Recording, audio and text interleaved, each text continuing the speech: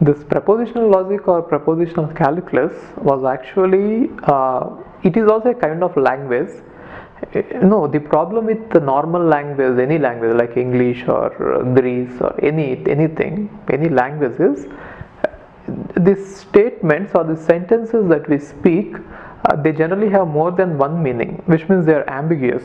And when we have to do any strong argument means if you have to say that there are some facts, let us say statement 1 is right, statement 2 is right, statement 3 is right, therefore statement 4 is derived from all these statements. If we have to make any such argument, then it used to be difficult using the normal languages. Okay, so I'll tell you why it has originated. Initially there used to be these philosophers. Do you know history? I mean, if you remember history, you might have heard about Socrates, Plato and Aristotle. They were the greatest philosophers and teachers in maybe 300 BC. So in 300 BC, these people used to teach philosophy, and the first one was Socrates. And Socrates used to be a philosopher, and he used to teach many things, and most of them and unfortunately he was actually imprisoned and he was killed because he used to spread the main reason why he was killed is that he used to tell the youngsters that the gods are not there and they should not worship gods, which means he is a kind of atheist, and for that reason he is actually imprisoned and killed by poison. But then I think he lived till the year 70 years old, so by that time he has done the damage he had to do, which means he has, his teachings were highly popular, but then no one have actually written them down or proved them right or proved them wrong. So later his disciple Plato, he wanted to again continue his legacy and spread his teachings, and so he has started Plato's Institute. I mean, it is a kind of university you can think of, where philosophers will come and discuss. See, earlier there used to be no classrooms and all such things. These youngsters, they generally go to a old person, and the old person generally teach them philosophy. Philosophy means what is the meaning of life and of many things, what is the meaning of this, what is the meaning of that, like that. And in order to prove that their arguments are right, they have to come up with certain kind of language. If you follow the chain of these statements, you can come to a conclusion. That is what they wanted. For that reason, even Socrates, he said many things, and then Plato tried to promote them, but they were not able to give the solid proofs for what they said, right? Either if you want to prove that whatever you said is right or wrong, there have to be certain facts to it. Now given that you have facts, you have to come to a conclusion, isn't it? And it was not possible without a language which is unambiguous. For that reason, this propositional calculus or propositional logic has been developed or designed. And later his student, Plato's student Socrates, he is around 300 BC and he is also around 300 BC, which means disciples. And finally his student is Aristotle, and Aristotle has actually invented this system, this language kind of logic, using which he started to prove that whatever they said were right. And also he started giving his own theories and his own philosophies. And to his credit, even Aristotle was having a great student. You must have heard about him, Alexander the Great. Alexander the Great was also around that 300 BC, and he started from Macedonia in Greece, and he defeated Persia. As you know, Persia is now modern days I think Iran, and that was the largest empire. Even in 300 movie also you might have seen that Spartans and Persians, right? So Alexander has defeated the Persia, and from Europe he came to Persia, defeated them, and from Persia he came to India, all the way defeating everyone. And in India also he was almost defeated, but then he finally defeated the king, some Maharaja in India, Punjab Maharaja, I don't know his name. and there he went back. And because of his disciple, the teachings of Aristotle have become so popular, and this particular theory was popular, from that time. Nearly 2500 years ago, all the philosophers since that time have started following Aristotle's teachings because of Alexander only. Otherwise, if Alexander would not have been there, the world wouldn't be knowing this Aristotle or his teachings or his language, this particular language. Yes, in India also we had great teachers at that time. See, after this, this is all history. I mean, it is interesting. If you are interested in this, you can read about it. I'll just say a few lines and then we can get into this subject. Since we are here, I just wanted to tell you this. Alexander and all these people, they were living in 300 BC only, and during that time, after the death of Alexander, in India also one great teacher, he got popular. He also started a university, and his name was Chanakya. You must have heard about him, Chanakya, and many movies were also made on him. And his university was Takshashila. And he also had a great disciple or student who was this Maurya, that Chandragupta Maurya. And Chandragupta Maurya, they have created this Mauryan dynasty, and after Chandragupta Maurya, grandson of Chandragupta Maurya was Ashoka. And after Alexander the Great, Ashoka has become very popular, and Maurya has defeated Nanda dynasty, and he has created a very large empire, and almost all India was under the control of Chandragupta Maurya. And after that, Ashoka has taken off it, right? And it is all again because of Chanakya, and it is believed that Chanakya has studied whatever Aristotle has taught, but then it was never actually shown in any of the movies.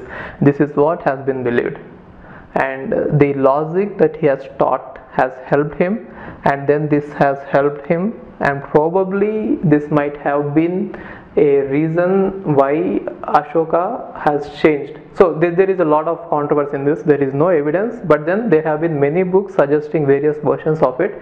But ultimately what we can say is logic has been developed in Europe, and it has traversed all the way to India, and even many people have started following it, developing this kind of arguments using this logic, which is a different kind of language, and it has ended in India, and since then it has become widely popular.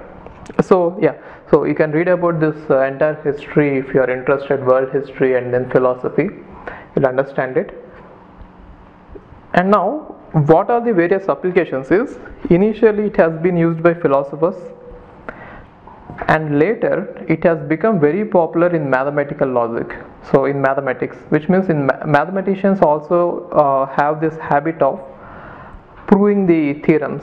So whenever you have to prove something, you have to write down all the facts you know, and then you have to draw the conclusion. And when you are writing all the facts, they should be written in a unambiguous language, and there we wanted this logic, and that has been popularized by mathematicians, and even mathematicians for the past 2000 years have been using this. And after this mathematicians, recently it entered into the computer science, and computer scientists have started using it, and currently artificial intelligence has got a lot of applications of it. So if you want a machine to decide what is right and what is wrong by just having or using certain rules without using a complex neural system like us, then they are also designed based on this logic. Okay, and other one is even computer engineers are also using it. So if a computer engineer has to develop a system, that is called as system specifications, he has to form the system specifications, and these specifications have to be very, very unambiguous. And if they have to be unambiguous, they have to be written in a language which is not our natural language. So for that reason, computer engineers are also using this particular logic for system specifications, right? And the applications are actually increasing every day. So there are lots of applications other than this, and maybe you can also think about it in, if you want to prove anything, right, not just mathematical, if you want to prove anything right or anything wrong, any argument, then again it is being used. So it has got a lot of applications, and since it is being applied in this artificial intelligence in computer science and system specifications, it is included in GATE syllabus, and it is actually studied in masters as well. So coming to the exam, we might have just one or two questions, maximum one question, not two questions. Also there have been no reports of two questions being asked, so there will be at most one question from this, 1 mark or 2 marks. But the beauty about this one is you need not use any calculations to come to the answer. You can just read the question, and by looking at the options, you can directly say which one is right. And most of the questions are very easy in this. So what I'll do is I'll take as many examples as possible. Since it is a new kind of language, you might not be able to understand it right away, but as we go and as we do a lot of examples, it will be very easy, right? And it will not take a lot of time also, so please don't ignore this. It will be very simple, and it is important, and it is not that time taking. Okay, so what is the basics of this subject is, there is a word called as preposition. So what is the meaning of preposition is, any declarative statement with a truth value assigned to it is called as a preposition. So what is a declarative statement is, for example, I can declare that my name is Ravindrababu Ravula. Is it a declarative statement? Yes. Does it have a truth value? Yes. You can say either true or false. My name is Ravindrababu Ravula. Yes, it is true, isn't it? So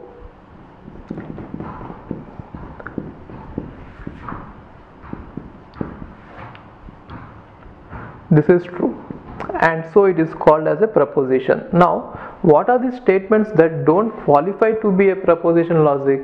If you cannot assign a truth value, then you cannot say it is a preposition. For example, if I say I am hungry,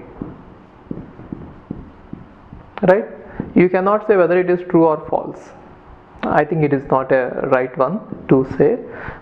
Let us say you have a statement like x equal to y plus 1, something like this. Then it is a statement, but then there is nothing like, you can assign any truth value to this. Therefore, any statement to which we can assign a true or false is called as preposition. And when we deal with these prepositions, or the area which deals with prepositions, all these prepositions is called as propositional calculus or propositional logic. Okay, so what are the various things in this? We shall go one by one. We shall take examples, and I'll explain you each one. Okay. Hi, if you are planning to do masters, then doing masters abroad is better than doing masters in India. I'll give you all the reasons. So first reason is, out of 1 lakh students who take GATE every year, there are only 500 seats in old IITs. So all the IITs put together have an acceptance rate of 0.5%, and IITs, universities better than IITs, they have very good acceptance rate like 30%, 40%, but all the IITs put together have an acceptance rate of 0.5%. And if you are working hard to get into IIT Bombay's ranking is 177, and IIT Roorkee's ranking is 400. If you are happy to get into IIT Roorkee, then getting into universities better than IIT Roorkee is easier compared to getting into IIT Roorkee.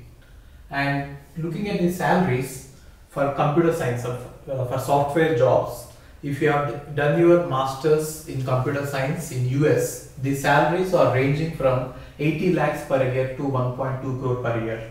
So even if you take an average of 1 crore per year, your savings will be much higher than the salaries in India. After taxes and your cost of living, you can easily save 40 to 50 lakhs per year. And in India, the maximum jobs that you get is around 30 lakhs. So your savings will be much greater than the salaries in India. And these are all the services that we provide. University shortlisting. So depending on your profile, we will shortlist what are the universities that you have to apply, and statement of purpose building, and then LOR guidance, and GRE and English test assistance, and education loan assistance. So you don't have to have any collateral, which means without any security, now you can get education loan. Getting education loan is very simple these days, and whatever the amount of fee that you have a range of universities. You can apply for 10 lakh universities, 20 lakh universities, or 50 lakh universities. But whatever it is, you are going to get complete education loan, and you can pay off your education loan in 1 year after you get a job. And then we do visa assistance, mock visa interviews, and then connecting with the university alumni. So now you might ask why we should join Game of Visas. So the answer is we have 90% success rate, 99% success rate. And these are all the destinations that we guide the students to. So we guide students to any country that you want to go. So now it is not just USA. We guide to UK, Germany, Australia, Canada. So we guide students to all the countries. We work with all the destinations. And if you are interested in going abroad, you have to just drop us a message on this WhatsApp number 9494 555 454. Okay, thank you.